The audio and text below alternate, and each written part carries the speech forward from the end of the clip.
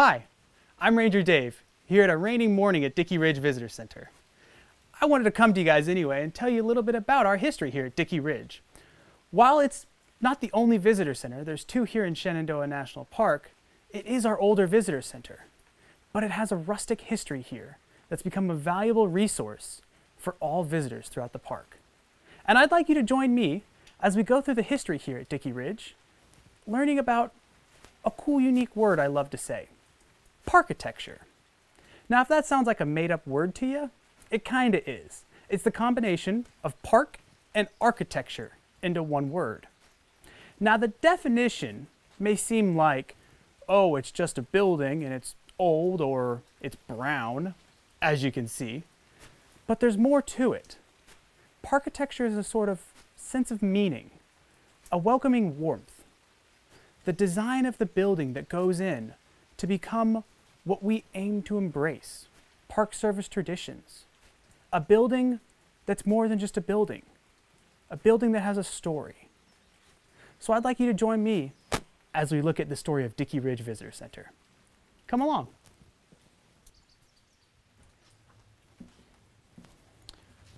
To start off on this journey, we'll actually have to start all the way at the beginning of the Skyline Drive.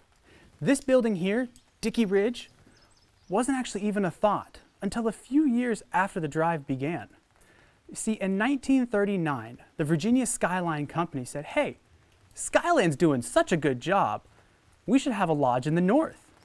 And so they went to Marcellus Wright Jr. and said, will you design us a building? And he said, sure, on one condition. And he's quoted saying, I want the building to blend unobtrusively into the environment. That brings us back to our parkitecture. He wanted this building design to be not seen by anybody, but enjoyed by all. And we can see that in the construction from the outside. From the walls that line the north, south, and west wall, horizontal wood, rough cut to seem natural.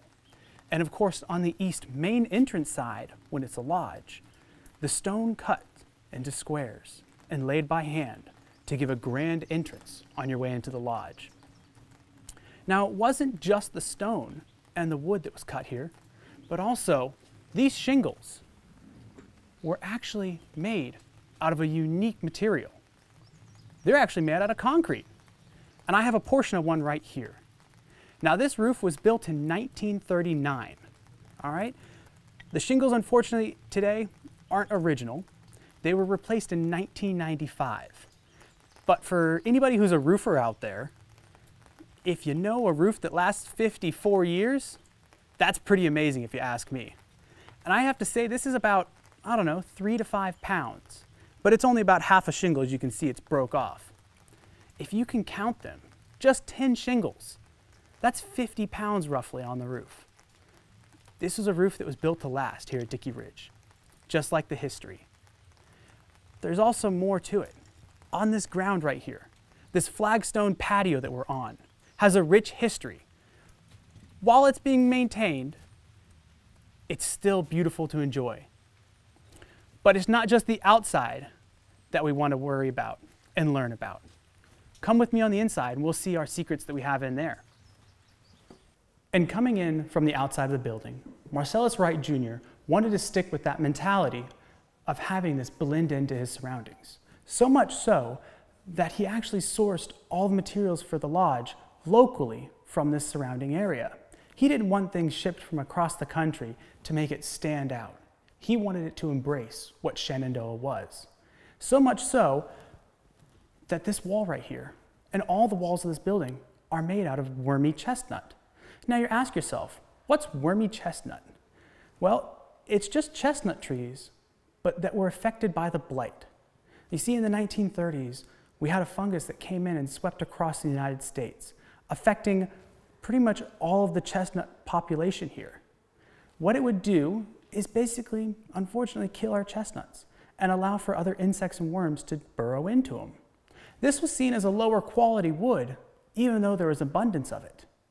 He decided to ask the Civilian Conservation Corps boys to mill the chestnut for this building, and is still standing to this day. Not just the chestnut walls, but also the sconces that are original here in this building. that we still use for lighting to welcome our visitors. This wall, the lighting, along with the fireplaces, all built by hand for us here at the Visitor Center. Bringing us from this history here in the building came the sort of prime of the Dickey Ridge Lodge. Visitors came from Washington, D.C., Northern Virginia, and the surrounding areas to escape the heat of the hot summers.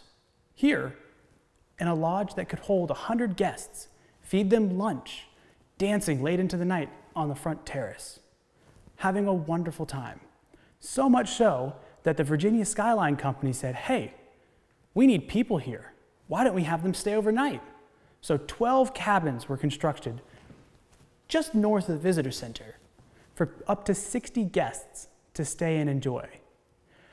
It was quite an adventure to come experience Dickey Ridge in its prime. Unfortunately, if we're familiar with history, the prime of Dickey Ridge didn't last too long.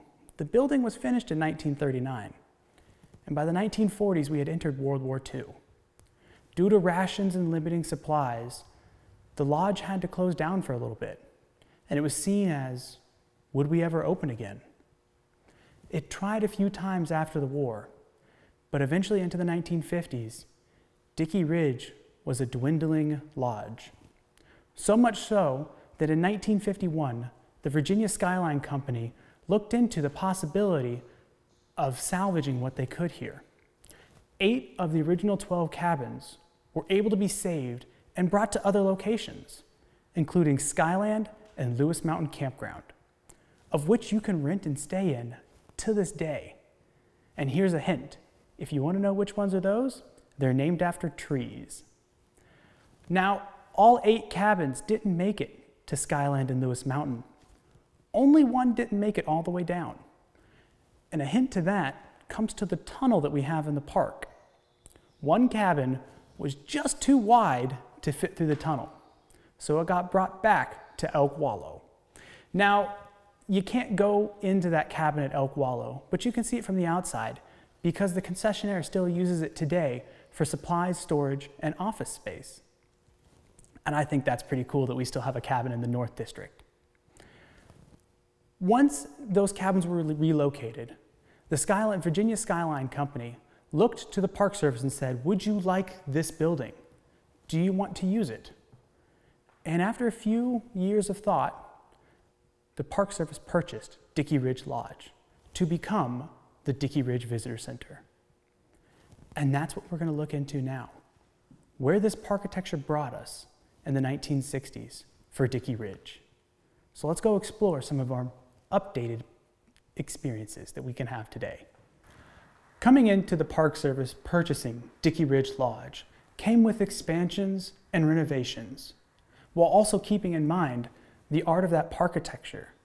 You see, it was only 20 years old, the building was. And they said, well, what, do we want to tear it down and make something brand new for the 1960s?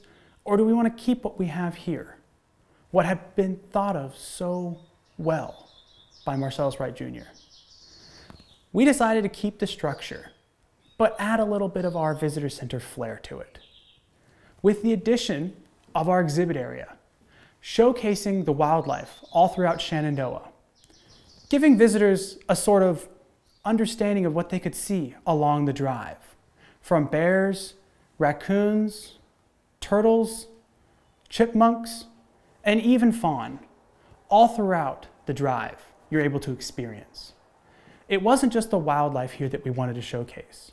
We also have our wonderful park films, and with the addition in 1960 of the auditorium, to showcase them for you guys, to welcome you another introduction way, going from our Seasons of Change to the centerpiece of Dickey Ridge's exhibits, the 3D map, giving visitors a better understanding of where they are in Shenandoah, that also showcases where you're going to head to along the Skyline Drive. But it's not just the drive that we have here in the park. We also have the Appalachian Trail, 100 miles of this trail going from Georgia to Maine. Visitors, whether they hike or drive, are welcome to stop by in Shenandoah. With the transition of the visitor center into what it is today, Dickey Ridge has had a long story here in the park, spanning all the way back to 1939 to present day. Sharing our experiences here, whether it's to come for a question with a ranger, a new book from the bookstore, or just to experience the rustic history we have. Parkitecture is all around us, not just here, but all in Shenandoah.